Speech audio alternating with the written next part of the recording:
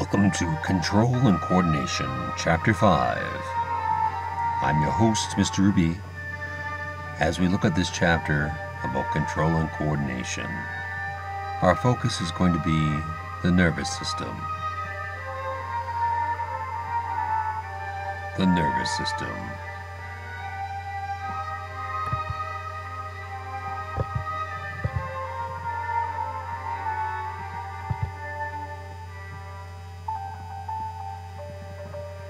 How the nervous system works. After doing the dishes and finishing your homework, you settle down in your favorite chair and pick up that mystery novel you've been trying to finish. Only 3 pages to go. Who did it? Why did she do it? Crash! You hear a scream. What made that unearthly noise? You turn around to find that your dog's wagging tail has just swept the lamp off the table. Suddenly you're aware that your heart is racing and your hands are shaking. After a few minutes, though, your breathing returns to normal and your heart rate is back to regular rate. What's going on? Responding to stimuli. The scene described above is an example of how your body responds to changes in its environment. Any external or internal change that brings about a response is called a stimulus.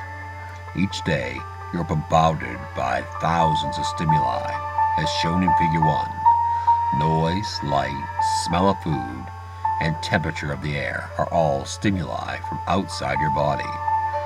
Chemical substances, such as hormones, are examples of stimuli from inside your body. Your body adjusts to changes of stimuli with the help of your nervous system. Figure 1. Stimuli are found everywhere and all the time, even when you're enjoying being with your friends. What type of stimuli are presented at this party? Well, if you look closely, you'll see light from a television, perhaps sound from a guitar being played, definitely the smell of food as pizza's being shared, and temperature. It's a warm day, maybe the window's open.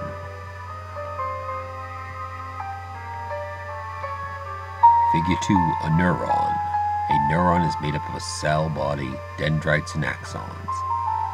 How does the branching of dendrites allow for more impulse of the neuron to be picked up? Let us find out as we continue reading. Homeostasis. It's amazing how your body handles all these stimuli. Control systems maintain steady internal conditions. The regulation of steady life-maintaining conditions inside an organism, despite changes in the environment, is called homeostasis. Examples of homeostasis are the regulation of your breathing, heartbeat, and digestion. Your nervous system is one of several control systems used by your body to maintain homeostasis. Back to cells, our old friends made of organelles. Nerve cells. The basic functioning unit of the nervous system are nerve cells, or neurons, as shown in Figure 2.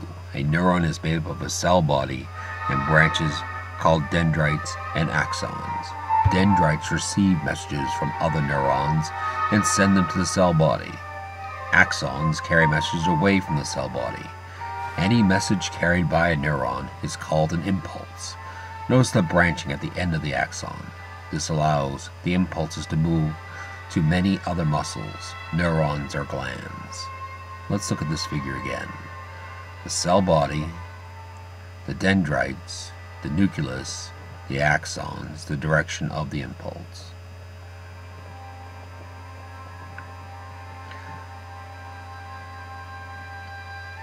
Types of nerve cells and respond to stimuli, such as the changes in temperature, sound, pressure, and taste. 3 types of neurons: sensory neurons, motor neurons, and interneurons. Transport impulses. Sensory neurons receive information and send impulses to the brain or spinal cord, where interneurons rely on these impulses to motor neurons. Motor neurons then conduct the impulses from your brain or spinal cord to muscles or glands throughout your body.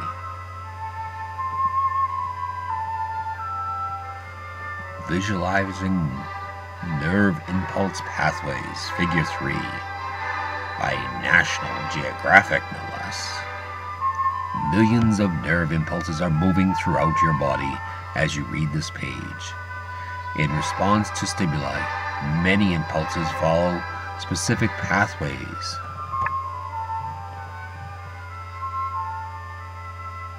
From sensory neuron to interneuron to motor neuron, to bring about a response. Like a relay team, these three types of neurons work together. The illustration on this page shows how the sound of a breaking window might startle you as you cause you to drop a glass of water. Sensory neurons. When you hear a loud noise, receptors in your ears, the specialized endings of sensory neurons, are stimulated. These sensory neurons produce nerve impulses that travel to your brain. Interneurons. Interneurons in your brain receive impulses from sensory neurons and pass them along to motor neurons. Motor neuron impulses travel down the axons of motor neurons to muscles, in this case your biceps, which contract to jerk your arm in response to loud noise. The noise, a baseball coming through a window. The arms react, dropping the glass of beverage. Interneurons to motor neurons. Sensory neurons, the hearing, interneurons in the brain, to the muscle. Synapses. In a relay race, the first runner sprints down the track with a baton in his or her hand. As the next runner rounds the track, he or she hands the baton off to the next runner. The two runners never physically touch each other. The transfer of baton signal and the second runner continues the race. As shown in Figure 3, your nervous system away. Like the runners in a relay race, neurons don't touch each other. How does an impulse move from one neuron to another? To move from one neuron to the next, an impulse crosses a small space called a synapse. In Figure 4, note when an impulse reaches the end of an axon, the axon releases a chemical. This chemical flows across the synapse and stimulates the impulse in the dendrite of the next neuron. An impulse moves from neuron to neuron, just like a baton moves from runner to runner in a relay race. The baton represents the chemical at the synapse. And here is Figure 4, showing the synapse, the tiny space where dendrite meets axon, axon meets dendrite. The central nervous system. Figure 5, right here, with the brain, the spinal cord, and the spinal nerves. This is the central nervous system. Figure 5 shows how organs of the nervous system are grouped into two major divisions: the central nervous system, the CNS, and the peripheral nervous system. The central nervous system is made up of the brain and spinal cord. The peripheral nervous system is made up of all the nerves outside the CNS. These include the nerves in your head, called the cranial nerves, the spinal nerves, which are the nerves that come from your spinal cord. The peripheral nervous system connects the brain and the spinal cord and other body parts. Your neurons are adapted in such a way that impulses move in only one direction. Sensory neurons send impulses to the brain. Here we have an image of the brain itself in Figure 6. The brain. The brain coordinates all of your body's activities. If someone tickles your feet, why does your whole body seem to react? The brain is made up of approximately 100 billion neurons, which is nearly 10% of all the neurons in the human body. Surrounding the protecting of the brain are the bony skull, 3 membranes, and a layer of fluid, as shown in Figure 6. The brain is divided into 3 major parts: the cerebrum, the cerebellum, and the brain stem.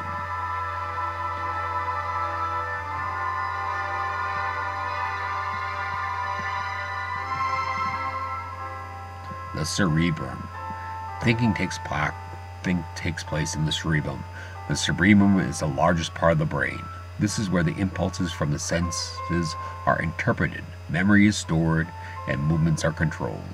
The outer layer of the cerebrum, called the cortex, is marked by many ridges and grooves. These structures increase the surface area of the cortex, allowing more complex thoughts to be processed. Figure 6 shows some of the motor and sensory tasks that the cortex controls. Let's look back up here. Motor and sensory task. Sensory areas in the cerebrum, motor area, speech and taste, intellect and learning here in the prefrontal cortex, hearing over here in the cerebellum. We have general interpretation area, balance area, and then the brain stem.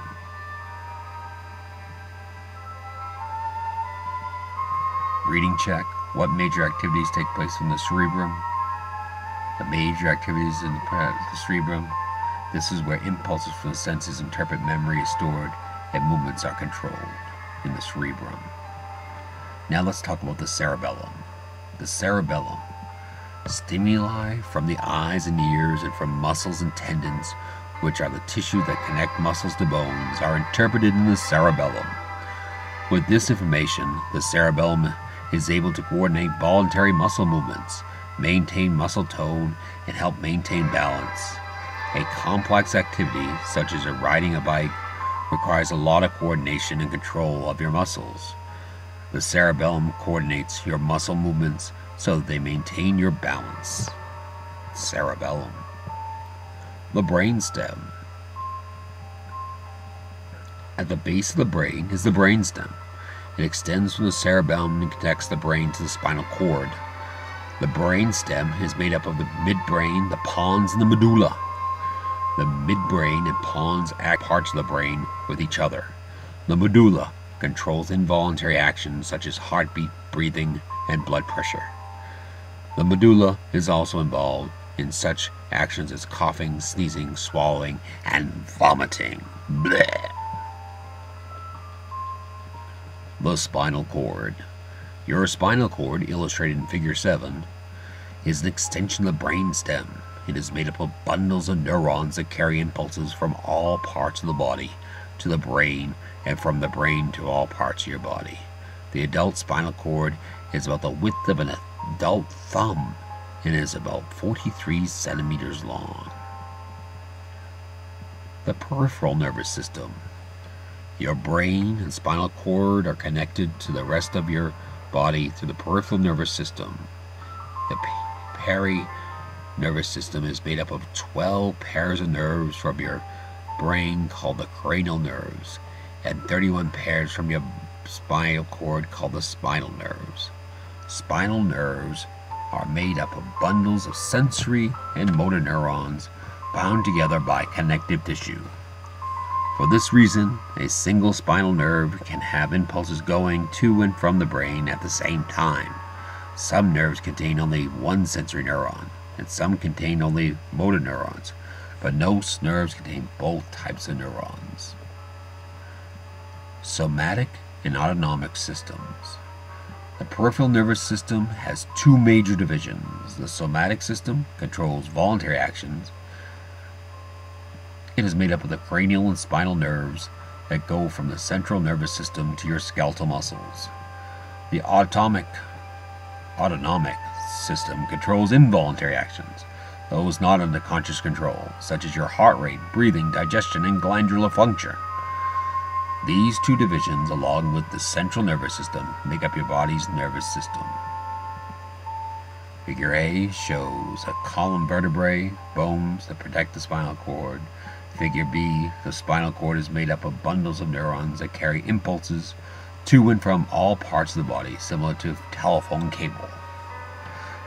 You know, back when phones used to have landlines. So here we go. Inside we have the blood vessels, nerve fibers, axons, receptors, bundle fibers, spinal cord, the protective covering, the spinal disc, and the vertebrae. Safety and the nervous system. Every mental process and physical action of the body is associated with structures of the central and peripheral nervous system. Therefore, any injury to the brain or spinal cord can be serious. A severe blow to the head can bruise the brain and cause temporary or permanent loss of mental and physical abilities. For example, the back of the brain controls vision. An injury to this region could result in the loss of vision. Although the spinal cord is surrounded by the bones in your spine called vertebrae, spinal cord injuries do occur. They can be just as dangerous as brain injury. Injury to the spine can bring about damage to the nerve pathways and result in paralysis, which is the loss of muscle movement. As shown in Figure 8, a neck injury that damages certain nerves could prevent a person from breathing. Major causes of head injuries and spinal injuries include automobile, motorcycle, and bicycle accidents, as well as sports injuries. Just like wearing seat belts in automobiles, it's important to wear the appropriate safety gear while playing sports and riding on bicycles and skateboards. Brain and spinal cord, Figure 8.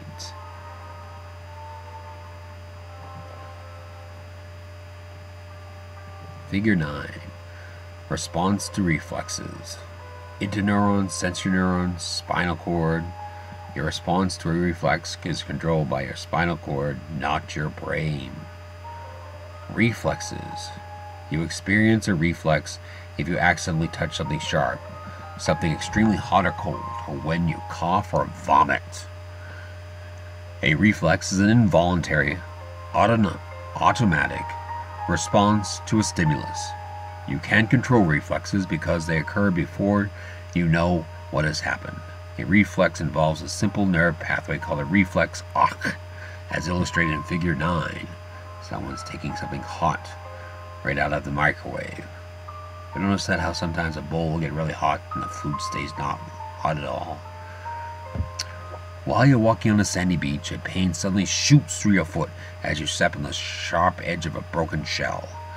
Sensory receptors in your foot respond to the sharp object, and an impulse is sent to the spinal cord. As you just learned, the impulse passes an interneuron in the spinal cord and immediately relays the impulse to your motor neurons. The motor neurons transmits the impulse to the muscles on your legs. Instantly, without thinking, you lift up your leg in response to the sharp-edged shell. This is a withdrawal reflex. A reflex allows the body to respond without having to think about what action to take. Reflex responses are controlled in your spinal cord, not in your brain. Your brain acts after the reflex helps you figure out what to do to make the pain stop. Reading check. Why are reflexes important? Let's think about that for a moment. Why would a reflex be important? Could it be you want to limit the amount of injury that's happening when there is danger to your body? Do you remember reading at the beginning of this chapter about being frightened after a lamp was broken? What could have happened if your breathing and heart rate didn't calm down within a few minutes? Your body systems can't be kept in a state of continual excitement. The organs of your nervous system controls the coordinated body responses. This helps maintain homeostasis within your body. And wrapping up this section, how drugs affect the nervous system. Many drugs, such as alcohol and caffeine, directly affect your nervous system. Once swallowed, alcohol directly passes into the walls of the stomach and small intestine into the circulatory system. And we just talked about the digestive system and how the small intestine is where nutrients are absorbed into the blood.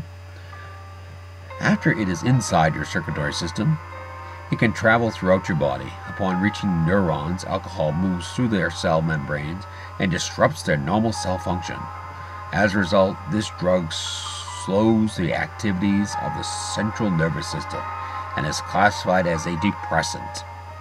Muscle control, judgment, and reasoning and memory and concentration are all impaired. Heavy alcohol use destroys brain and liver cells.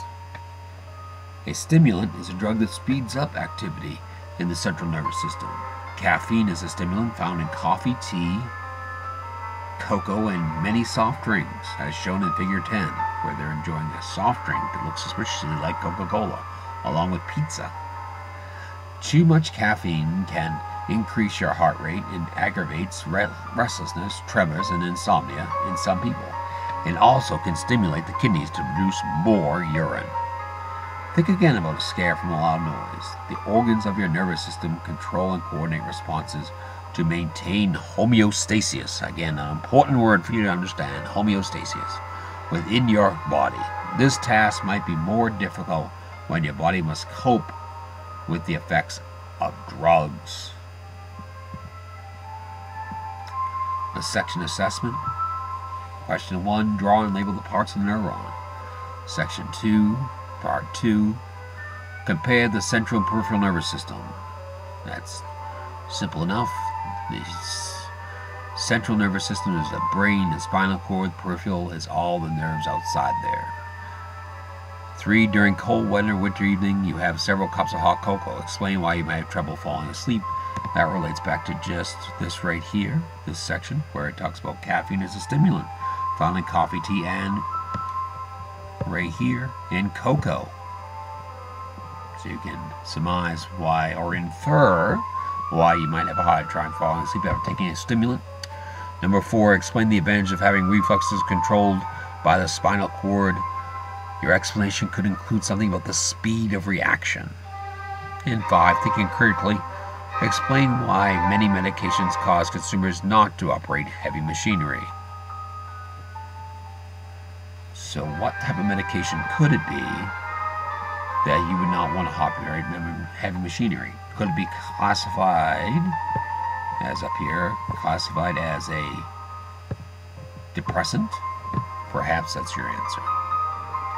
We'll not be covering number 6, the concept map, or number 7, the word processing. Thank you for joining me on the nervous system. And this has been section 1 about the nervous system.